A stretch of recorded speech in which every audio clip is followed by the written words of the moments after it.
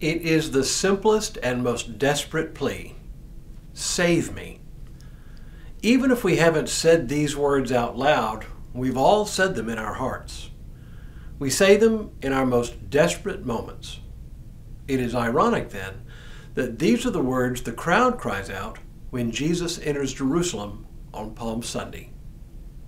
Hello, I'm Stuart Baskin, pastor of First Presbyterian Church of Tyler, Texas, and this is your daily devotional for Tuesday, September 6th, 2022. The word is Hosanna. Listen to this version of Jesus' entry into Jerusalem from the Gospel according to Mark. Many people spread their cloaks on the road, and others spread leafy branches that they had cut in the fields. Then those who went ahead and those who followed were shouting, "Hosanna! Blessed is the one who comes in the name of the Lord. Blessed is the coming kingdom of our ancestor David. Hosanna in the highest heaven." From the context of this passage, Hosanna sounds like a name or maybe a title, but technically it's not. Even in English, it is a transliteration of a Hebrew word that literally means, "Oh, save us." But there's more to it even than that. What the crowds are shouting is a portion of Psalm 118, which has a very specific meaning. It is a psalm of praise for God's deliverance from trouble, and it was routinely used at the annual festival of Sukkot, or the Feast of Booths, which is interesting because that was a fall festival, and Palm Sunday took place during Passover, a spring festival. Here's the portion of Psalm 118 from which this passage comes.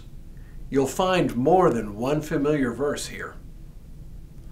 "Open to me the gates of righteousness, that I may enter through them and give thanks to the Lord. This is the gate of the Lord. The righteous shall enter through it. I thank you that you have answered me and have become my salvation. The stone that the builders rejected has become the chief cornerstone. This is the Lord's doing. It is marvelous in our eyes. This is the day that the Lord has made. Let us rejoice and be glad in it. Save us, we beseech you, O Lord. O Lord, we beseech you, give us success. Blessed is the one who comes in the name of the Lord."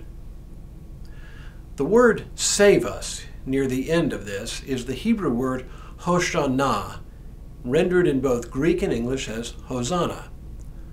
The question is, why did the crowd on that first Palm Sunday use these words to welcome Jesus to Jerusalem? The cry, "Oh, save us," has become a term to identify Jesus as the one who has come to save. In other words, the plea to save has become a title for the one who comes to save.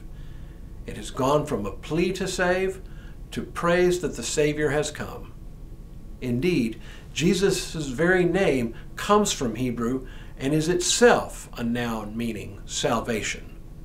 Jesus, Savior, is acclaimed by the crowd as salvation that has now come. The plea has become a proclamation.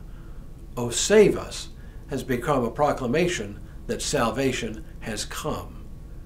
Jesus is the answer to that ancient plea of the psalmist for God to rescue and save. Hosanna. Tomorrow, we'll look at the word salvation itself. But what does it really mean? But for now, may God continue to bless you and keep you in all that you do this day and in all the days ahead.